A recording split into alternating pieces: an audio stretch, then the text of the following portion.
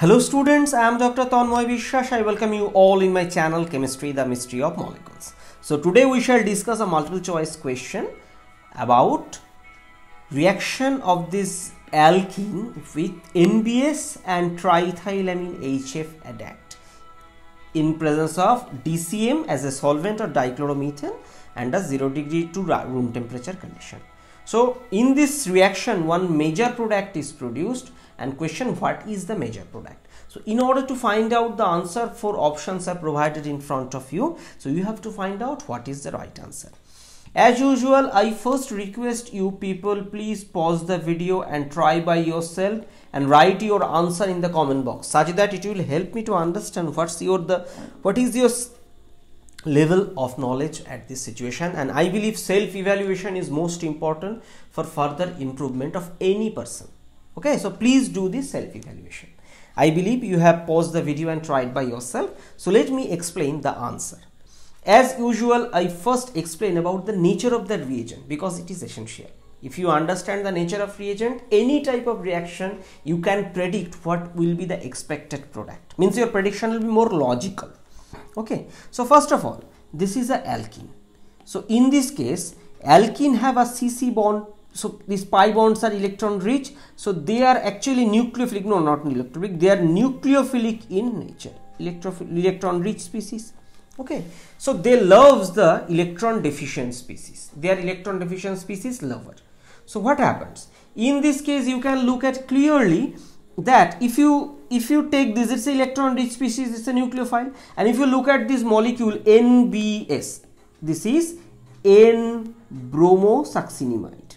Okay, so what happens this, if you look at the electronegativity value of nitrogen and bromine, nitrogen is more electronegative. So what is expected? Nitrogen will be delta minus and bromine is expected to be delta plus. I know you may think, sir, bromine is electronegative atom, why will it be delta plus? It is expected to be delta minus. No, that depends on the bond and the electronegativity of the involved atom forming the bond. Okay, so for your better understanding, this is completely my personal opinion. You may consider this NBS as this NBS as this N minus species plus Br plus species. Actually, it is not ionic, but for your better understanding, I am saying. So when you say this Br plus, a simple word came in our mind that this is electrophilic. So see, previously you got one nucleophile and now you got one electrophile, so they'll react definitely. So actually this is a source of bromine. Okay, so actually NBS is a source of bromination reagent in 2 ways. One is bromine plus, cationic bromine, or another is radical bromine. So that radical species generates under very drastic condition, means heat. You may consider that heat or H nu. But see, just try to remember what was the reaction condition here. See, 0 degree centigrade and room temperature. So radical generation is not likely here. Okay, so this is now the third reagent provided in front of us is this triethylamine and HF. So if you look at the amine little little carefully, this is the nitrogen, this is the R, and this nitrogen has a lone pair, and actually it can consume 1 proton. So just look at the ratio NH3 versus HF, 1:3. So after abstracting this proton, what is left? 1 fluoride left, and along with that 2 HF left. So in the reaction medium, fluoride anion is excess. You may consider that, sir, this amine is nucleophilic. I agree, but the lone pair of amine is consumed by the proton because acid-base reactions are the fastest compared to the nucleophilic addition reaction. Okay, and second thing, nucleophilic addition is soft interaction, soft phenomena, whereas nitrogen is a hard center, more basic, and proton is there, so they will prefer to react further as the acid-base reaction is the fastest reaction. Fine. Okay, so this acid base adduct is resulted in a source of nucleophile, that is fluoride, and it is here in excess. So after bond formation, nitrogen will be at the positive charge, because after bond formation with proton, the formal positive charge will come on the nitrogen. It became a quaternary type species. Okay, so we have understood the nature of the reagent. Now let's discuss how they react. Okay, so as I told that this double bond can act as a nucleophile, so it will attack this electrophilic bromine center. Consequently, this bond will come here. So it will result, first of all, it will initially result this cation and this bromine. Second, this bromine has lone pair of electrons, 3 lone pair. So these 3 lone pair of one of them will attack this. So one of them will attack this carbon center, form a 3-member ring. Okay, so okay, I'll come about this. Now question, is this stable? Obviously stable. How? Because of resonance. See, this lone pair could be delocalized here. So one canonical form is this one. Okay, there could be another canonical form possible, means this lone pair will come here, this will come here, it will open up. So actually this negative charge is doubly stabilized or well delocalized, means when there is a delocalization of negative charge is stabilization. So this anion, nitrogen minus anion, is stable. And by the way, this is actually a nucleophilic nitrogen. I have already discussed such kind of lectures previously, means that is a Gabriel thalamide synthesis. Please visit if you want to learn more about this. Now question, bridge bromonium ion. So this, look at this, this is actually a 3-member ring. So when we say 3-member ring, the simplest thing came in our mind, cyclopropane, and we say that this cyclopropane is actually a strained molecule. Okay, ring strain there, but and it is not good to have ring strain. Question, why this 3-member ring forms? Because see, if you look at this molecule, here you are considering this is a carbon, but in this case there is a bromine, and larger size of bromine reduces strain. Okay, reduce strain. That's why this 3-member bridge bromonium ion is formed. Okay, so why bridge? Because this bromine is attached to this 2 carbon as a bridge. Fine. This. Now a simple question, that this bromine carrying the formal positive charge, actually it was expected that this carbon atom should carry a positive charge, means it's an electron deficient.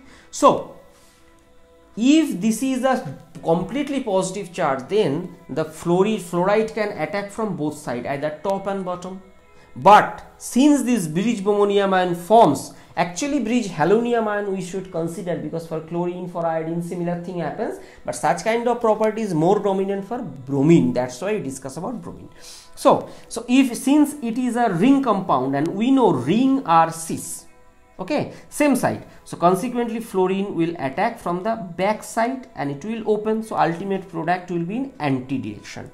I know you may consider that, sir, why anti? Let me explain little details. Ring means cis. Majority of small rings are always cis. There are some exception for large ring, we are not going.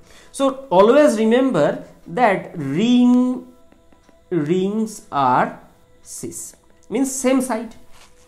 If you look at this example, see, same side, means if we consider cyclohexane is this. So this is the axial and these are the equatorial. See, these 2 sides are below the plane, so they are down, and these 2 are above, so they are up. So same side means same, so this should be this. Okay, but you may consider, sir, this is also same. No, why? Because we know flipping of cyclohexane possible, means if you flip the structure, what you can expect? This. And what will be the orientation? These 2 equatorial will go to the axial, means one is here, another is here, and you may consider that this is bromine in this way. No, not possible. Actually, see, they are not in cis, they are far trans.